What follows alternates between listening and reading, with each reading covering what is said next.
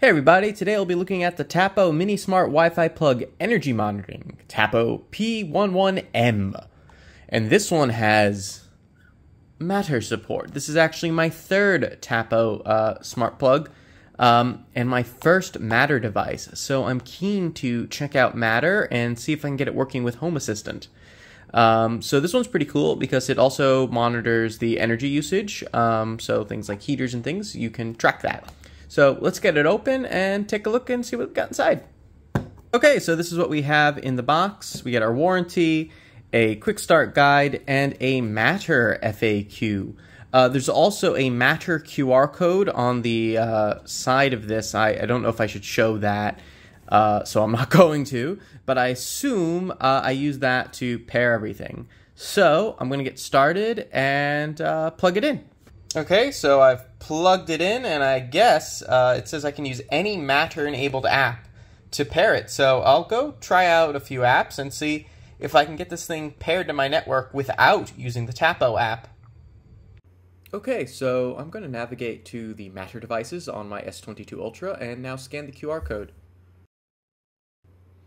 Now it prompts us for what Matter app we want to use. I'm going to use Home Assistant, but you might want to use Google Home in this case.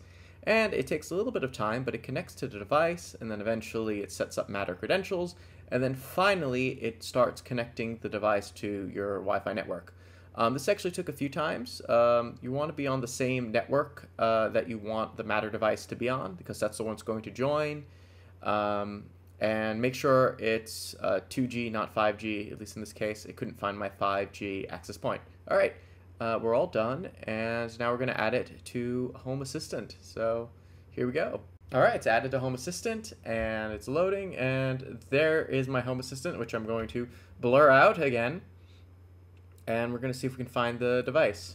Unfortunately, the power usage is not here, so I'm going to have to add the device to Tapo anyway, but I can turn it on and off, so I guess that's good.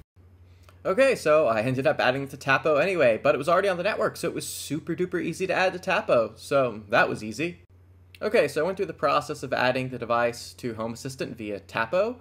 However, now there's a new interesting problem. The device shows up twice, once as a Matter device switch, and then again as a switch via Tapo, and the usage information via Tapo. So what I ended up doing is I ended up disabling the switch in Tapo, and just using Matter for that, and keeping the statistics information coming from Tapo. So it's a bit of both Matter and Tapo. Not perfect, but it does do a good job. And there's also a manual on-off, if you want to do that. So there you have it. That is the Tapo smart plug with Matter. Overall, the Matter support is quite cool. I like that I can configure it out without the Tapo app. But I am disappointed that some of the metrics are not showing up in Home Assistant. So maybe that can be fixed in the future. It is in beta after all, and it's a little bit weird that the Tapo device is being detected as two separate devices. There's the Tapo instance and the Matter instance. Usually Home Assistant kind of figures out that they're the same thing, but there you go. Anyway, that's it. It's pretty cool. It comes in about 30 AUD. You can get it cheaper without Matter. The one without Matter is only 20 bucks. So I'll see you in the next one, and take care. Bye.